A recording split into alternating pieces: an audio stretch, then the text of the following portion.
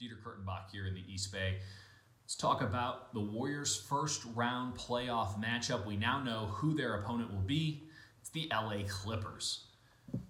First time since 2014 these two rivals have played in the postseason. You might remember that 2014 7-game series, kind of the beginning of the Warriors dynasty. I know Mark Jackson remembers what happened at the end of that series, and kind of the beginning of the end for the Clippers too. Of course, we can go back and reminisce for hours, but let's talk about the series that's upcoming. I got 3 things to look for in this one. Number 1, the Warriors are going to run the Clippers off the court. And this is not to be mean to the Los Angeles Clippers. I love what they're doing in the macro, but in the micro, it's kind of a shock that they made the postseason.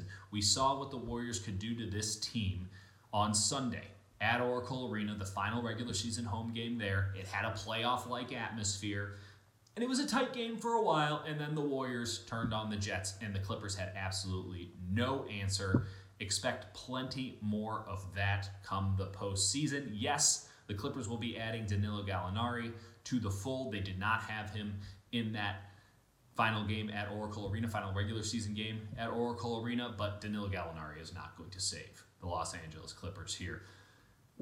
That's not a big deal for the Clippers. Don't feel bad for them. They are doing exactly what it is they want to do. Again, them making the playoffs was gravy. What they wanted to do was clear salary cap space so that they could go out and sign a guy like Kawhi Leonard, or sign a guy like maybe even Kevin Durant, a guy like Kyrie Irving, max players this summer. And they're going to have the ability to do that because they traded away their best player, Tobias Harris, to the Philadelphia 76ers this past season around the trade deadline. So don't feel bad for the Clippers.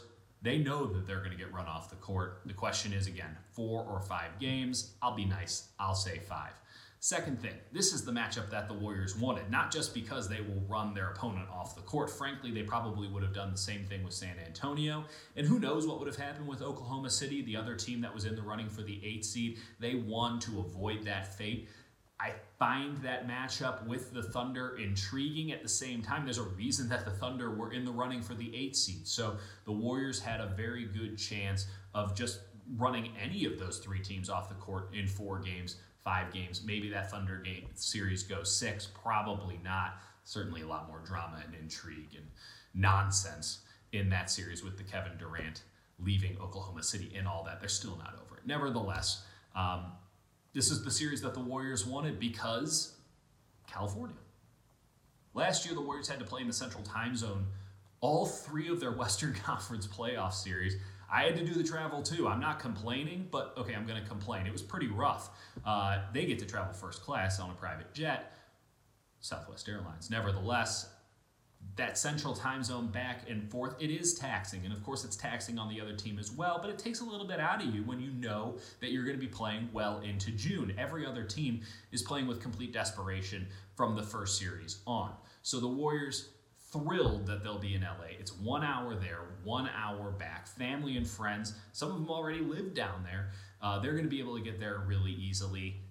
It's just a good thing. And again, they know that their opponent is completely overmatched. The opponent knows that they're completely overmatched. Doc Rivers admitted as much on Sunday. This should be really easy, really straightforward, really businesslike. Third thing, because we do actually have to talk about basketball. Interested to see how Kevin Durant plays in this first round series. I presume it will be exceptional no matter what it is he does, but will he be more of that playmaker that we've seen in recent weeks, or will he go into Kevin Durant playoff mode as we've seen over the last 2 postseasons, where he is just an absolute mid-range maestro? And that's something that you can get away with in the playoffs. The game slows down. It is about shot creators and shot makers. Kevin Durant can create a shot over anybody. You can put 4 guys on him. He's going to be able to get a shot off. He's 7 foot tall, and he has a high release, and he can knock down a jumper from about 40 feet out. Kevin Durant doesn't have to worry about shot creation. He doesn't have to worry about shot making either. And teams just don't know what to do with that when the game slows down and you're having to execute in the half court. It's really easy to execute when you don't really have to run a play. You can just give the ball to Kevin Durant. Will Durant go back to that, or will he tap into the playmaking point guard Kevin Durant abilities that we've again seen over the last few weeks? This started around the time that he came back from that injury. Remember, the Warriors kind of scuffling a little bit before they went to Oklahoma City and Houston 3 or 4 weeks back. They won both of those games without Kevin Durant on the road, and Durant, not wanting to mess necessarily with the Warriors' good mojo, comes in and played the role of facilitator. He has that terrible nickname, the Servant. Well, he was the servant over the last few weeks of the season.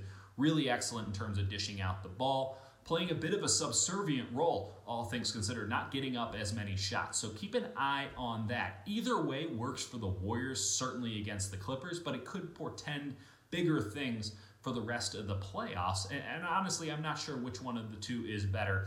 It's 6 one way, half a dozen the other. Both of them are going to get through the Los Angeles Clippers and probably all of the Western Conference opponents. Still, very exciting.